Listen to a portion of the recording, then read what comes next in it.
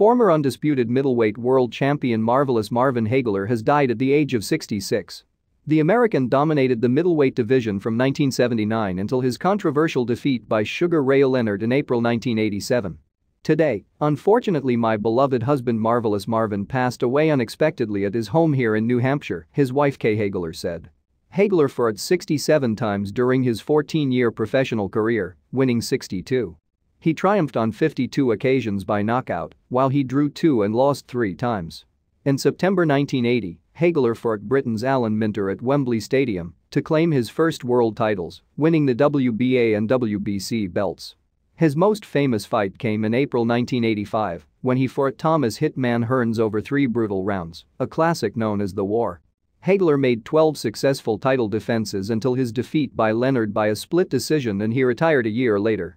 Former world heavyweight champion Lennox Lewis tweeted, "The world is one great man less today. This one hits so hard also because he was the one I emulated my own training camps after when I saw how seriously he took his training camps." He added, "Not only was he a living legend, but I was proud to call him my friend. He was so full of life, energy, and positivity in our conversations that you would never guess what a wrecking machine he was in the ring. Our wives would speak on the phone to connect us, and I'll miss his voice saying it's marvelous on the other end of the line."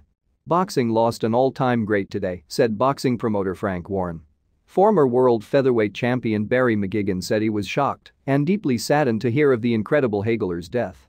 The Irishman added, "I'm honored to have spent some amazing times with him. My heartfelt sympathies to his wife Kay and his family. Rest in peace, champ." British heavyweight Derek Chisora said Hagler was one of the greatest. Before the world super flyweight unification fight between Juan Estrada and Roman Gonzalez in Dallas on Saturday night, a memorial count of 10 was led by ring announcer Michael Buffer, with the bell rung 10 times in Hagler's memory.